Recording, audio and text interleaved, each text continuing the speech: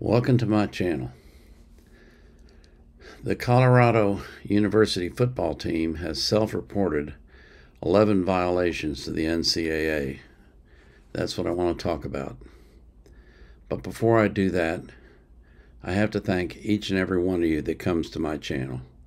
Thank you for liking. Thank you for commenting. Thank you for sharing. Thank you for watching my videos.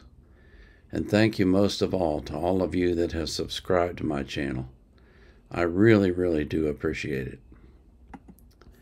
So this news came across my desk.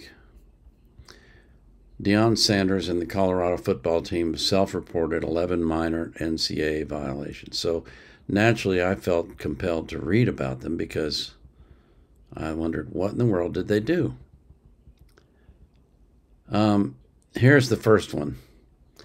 More than 350 players participated in Colorado's postgraduate camp in May, which was open to high school graduates and transfers who had entered the portal. However, 7 of those who participated did not have an active status in the portal, which was a violation of a rule that prohibits tampering.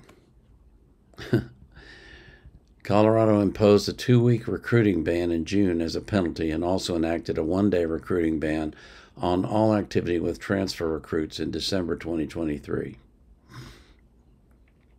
The football staff was also required to take part in rules education, and the 7 recruits who didn't have an active status were declared permanently ineligible at Colorado. The problem stemmed from not forcing camp participants to certify that they were in the transfer portal. Another transfer portal violation occurred a few days later after Sanders was hired when a high school coach submitted an academic transcript for a transfer recruit even though he wasn't yet in the transfer portal. The issue put the program at risk for violating the NCAA's tampering rules, and the recruitment of the player in question was immediately put to an end. I bet that player really appreciates what his coach did for him. But you know, as you read through these, and I'll put the link in the description, you can read the rest yourself. But as you read through them, the thing that comes to my mind is these rules are so arcane. I don't know how anyone could be aware of them. They obviously have to have somebody full-time on staff who just is a specialist in the rules. It's that ridiculous. So suffice it to say that everything on here is minor. Everything was reported by the Colorado staff. And so there's not going to be any sanctions or anything like that against Colorado. It's just growing pains, I would call it. Getting used to the college game and all the rules the NCAA has in place. So that's my news for that.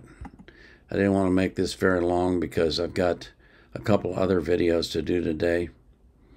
So I hope you appreciate me bringing you that news and giving you the link so you can read the whole thing if you're interested. As for my viewers, I pray that God will give you an abundant life, that He'll give you long life and good health, and that He will keep you safe from harm. I pray that He'll do the same for every person that you love.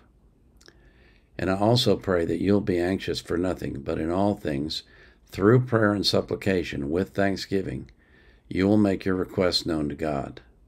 And the peace that passes all understanding will keep your heart and mind in Christ Jesus. This is the Vietnam Era Vet, out.